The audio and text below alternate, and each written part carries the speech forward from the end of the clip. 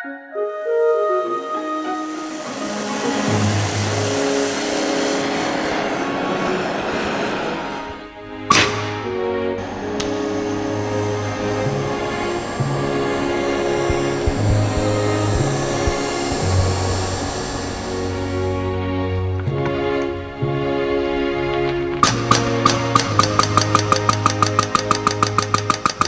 we just completed, literally 10 minutes ago, a very important milestone here on the Nexø II project.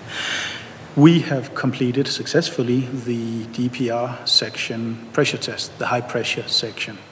So we had our very nice carbon fiber wrapped lightweight tank, filled it up with water, and we mounted the DPR Christmas tree, the distribution manifold, and a couple of other valves, and finally a few plugs. So then we used a special tool we have here in the workshop, and then we started increasing pressure. Now we expect to have around 300 bars of helium in that tank when we launch. So we need to pressure test it for an additional safety factor of around 1.5, just to make sure that we can count on the engine not, on the tank not blowing up on us when we're at the launch pad. So filling it up with water, it means that, and pressurizing it with water means that if the tank should rupture, it will spill water. It will make a loud bang and spill some water, but it won't send parts flying around and pressure waves, etc., as would have happened if we had pressurized it with atmospheric air. So always pressurizing with water. Now, in this case, as we expected, the tank held up just nicely to 440 bar or something, which means that we can confidently fill it up to around 300 bars and just walk around it right next to it. A little fun fact was that we actually measured the diameter of the tank.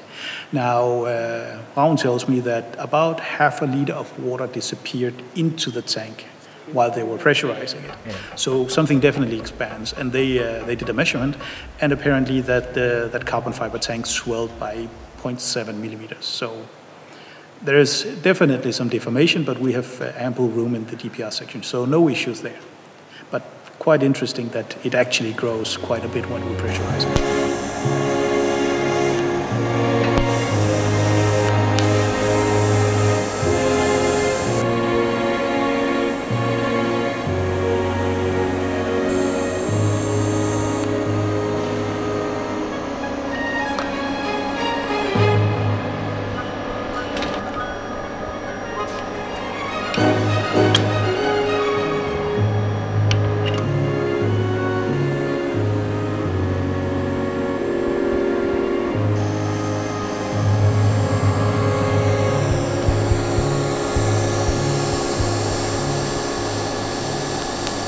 Now, about 2 weeks ago, we did the first preliminary pressure test of the DPR system, and we pressurized the distribution manifold in the DPR section, which distributes high-pressure helium to our two proportional valves, which govern the pressure in the fuel tank and in the LOX tank.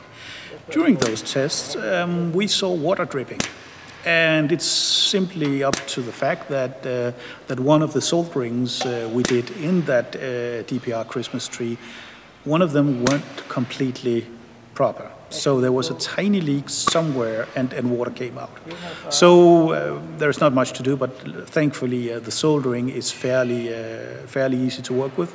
So it's a matter of heating the piece up again, add some additional flux cleaning material, and then add some more silver.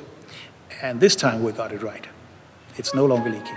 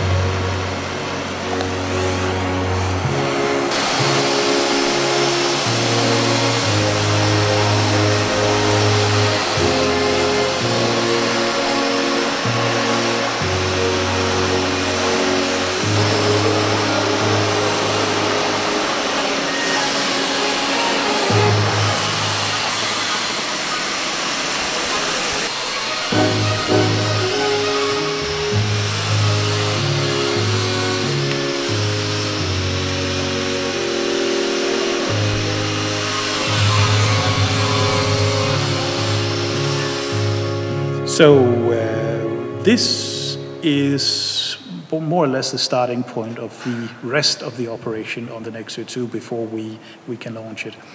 Currently, we just completed the DPR section pressure test, and we're also doing the calibration of our capacitive LOX level sensor today. Both of these two components need to be inserted into the rocket, which is completely dismantled at the moment, before we can start the final assembly of the rocket. The fuel Christmas tree, which is sitting right up here, has a form factor where we can actually extract the entire Christmas tree through the side hatches without having to dismantle anything else. Now that we have added the capacitive dipstick to the Christmas tree down at the LOX end, it means that we have an additional rod extending into the tank. And that form factor means that we can't pull the LOX Christmas tree out of the LOX tank without having to dismantle something. And in this case, it is that we simply have to dismantle the rocket in between the fuel tank and the LOX tank. So we're just going to do this LOX level calibration now, and then we're going to insert and mount the LOX Christmas tree for the final time. After that, we'll be putting the whole rocket together. We already have a bunch of parts already LOX cleaned, so they're ready for installation. So from here on, we shouldn't be taking the rocket apart again. It should come together now and get ready for a cold flow test in roughly 2 weeks.